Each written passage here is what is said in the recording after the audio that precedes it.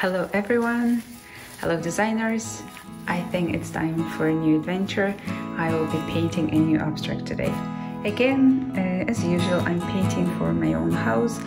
I found a space where I would like to see a white blank wall to be filled in with beautiful abstract. I'm looking to paint a trio of small abstracts before I go ahead and buy a big canvas and put together a much bigger abstract to accompany the little trio I'm doing today. So today is a sort of a preparation for a bigger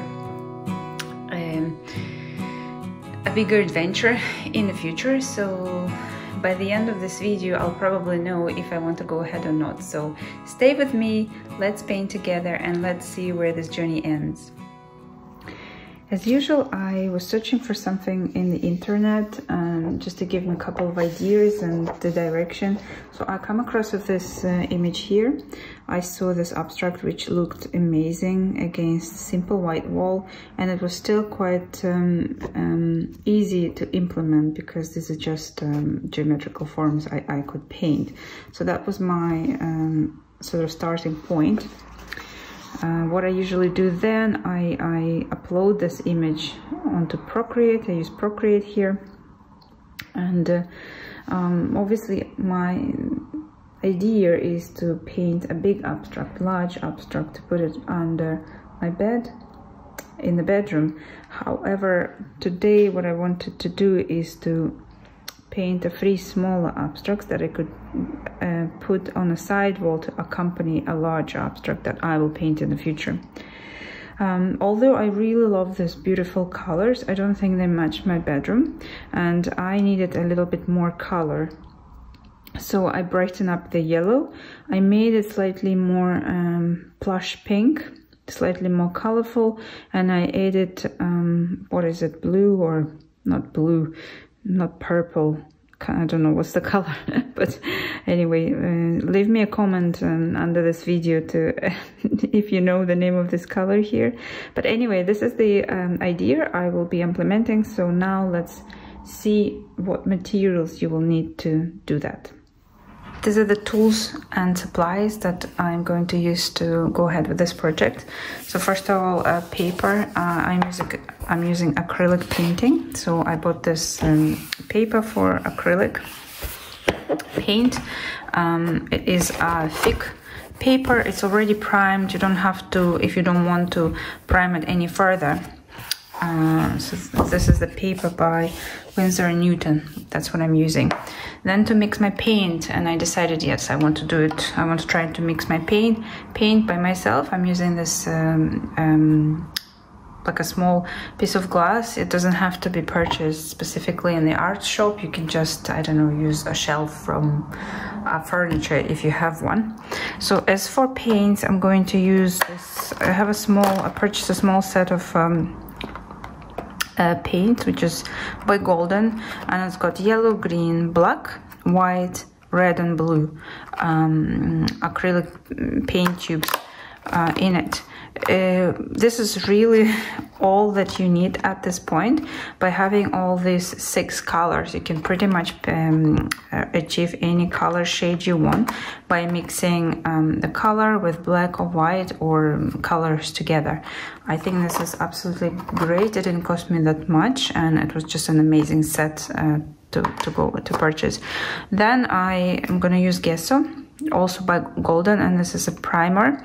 I still want to, even this paper that I have here by Newton and Winsor says that it's already primed and it's non-absorbent. Because I'm planning to keep those abstracts for a long time, I decided that I still want to use the acrylic primer to prep the paper. I will be mixing my paints, the Golden paints, with the heavy gel because I want the finish to be a little bit glossier. You can use any other gel medium or any other medium that you would like to. I also found that the acrylic paint gets too dry very quickly, so I'm using this little tool to spray my paints with water, which is quite good because it makes them more fluid at the end. I will be using this little tool. I think it's called spatula. It's a very small one, but I use it to mix colors because that's what to use colors because what I noticed that if I use brush to mix colors, then I end up with traces of unmixed paint here at the top of the brush, and then when I start putting it on the paper, I have some traces of colors that I don't want. So just to avoid that, I decided to purchase that little spatula, which was quite helpful in my experience. And I'm using Da Vinci number 14 brush to paint this little project. I think this is it, so let's go ahead and start painting.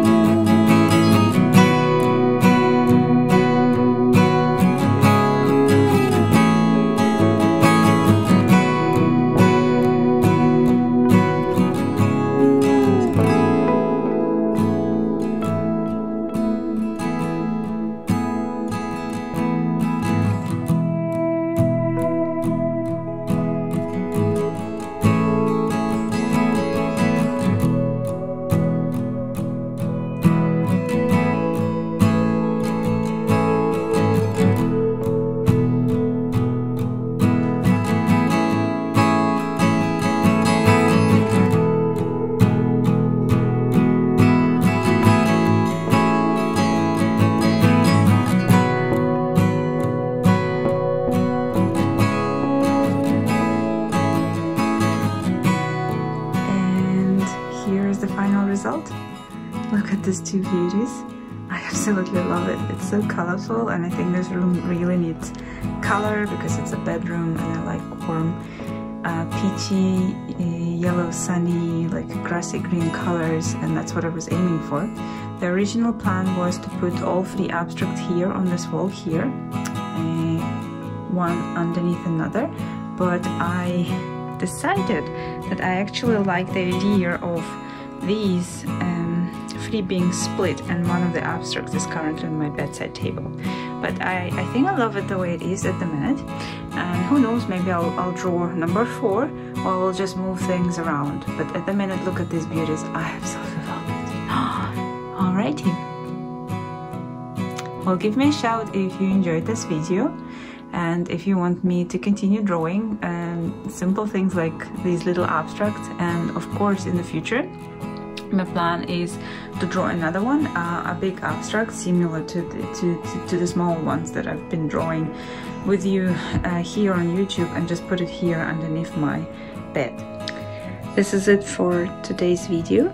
Let me know if you did come up with your own ideas. Please share with me if you draw anything. I would love to see your projects. Let me know what else you want to do, and I'll make sure I can do those videos for you.